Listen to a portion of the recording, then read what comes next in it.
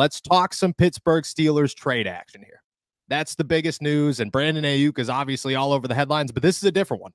This is a draft day trade that is right now just a rumor, just a hypothetical, toss it out there, but it's gaining some steam. Everybody's talking about it. What's it going to cost and how real of a possibility could it be? And that is a trade between the Pittsburgh Steelers and the Buffalo Bills. Von Miller sparked this the other day by dropping the Brandon Beane walking into the NFL draft day and trading up to go get a wide receiver to replace Stephon Diggs. And everybody starts freaking out. Oh, how far do they have to move up? Are they going to trade with the Steelers? Is that the team to move with? And then 93.7 the fans, Andrew Filipponi, which I know as soon as I mention that name, and I think I got a lot of respect for Pony, but I know as soon as I mention that name, people are going to say, oh, okay, whatever. He made it clear this was a rumor, but sometimes he knows his stuff, and sometimes he tosses some stuff out there that does come true. This time, it's a potential trade with the Buffalo Bills. He wrote this on Twitter yesterday, X, I guess, quote, rumored Steelers-Bills draft pick trade to keep an eye on. Steelers trade the first-round pick, their 20th pick, and a fourth-round pick, 98th overall, for the Bills' first, 28th, and second, pick 60. Would you make that deal? You're listening to that, you're thinking, okay, Steelers get a first and a second, they give up a first and a fourth. Before we dive into what that would be and how likely of a trade that possibly is right now, which I think it's actually more likely than maybe it seems, would you make that move if you were the Pittsburgh Steelers?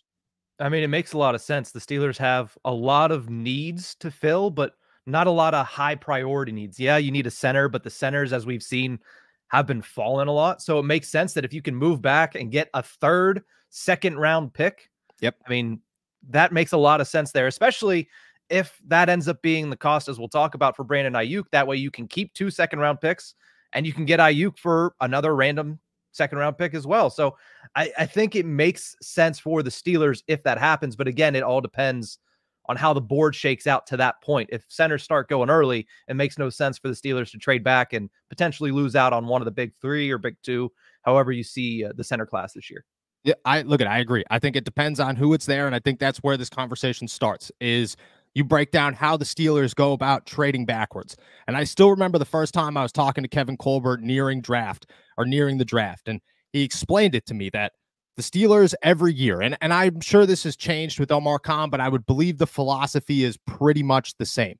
The Steelers every year, right before the draft, create their draft board. It is, if we picked a number 1, this is who we would select. If we picked number 2, this is who we would select. It's not by team, it's by the Pittsburgh Steelers. If they had every need available and this was their draft board, this is how it would go down. That's how they rank guys. Once it comes to their pick, if they have 3 or 4 guys that are ahead of where they currently are and maybe 2 or 3 behind where they currently are, they feel really good about making a move and trading backwards. Now, for the Steelers this year, I think that's a possibility, but it kind of depends on who's there. And it could also be the other way around. Is it slim pickings and the Steelers are just looking at it and saying, maybe it's not worth making a move right now, or selecting a guy right now, but at 28, it could be a very valuable pick for us and for whoever's still on the board. Now it comes down to what player that is. Graham Barton's the name to watch. Jackson Powers-Johnson's another name to watch. Armarius Mims, obviously. I mean, you could get pretty crazy with the offensive tackles and the centers that are going to be there at 20, and whether or not they're worth the 20th pick or whether or not you should trade back and get them there. Read off a list, because this is very important as well. Who picks between pick 21 and pick 28 that the Steelers would have to compete with to make a move or to land their guy? The 21st pick is going to be the Miami Dolphins. You would imagine that the center, it might be on their trade board, or on their draft board, excuse me. Yep. 22nd is Philadelphia, who just obviously had Jason Kelce retire. 23rd is Minnesota.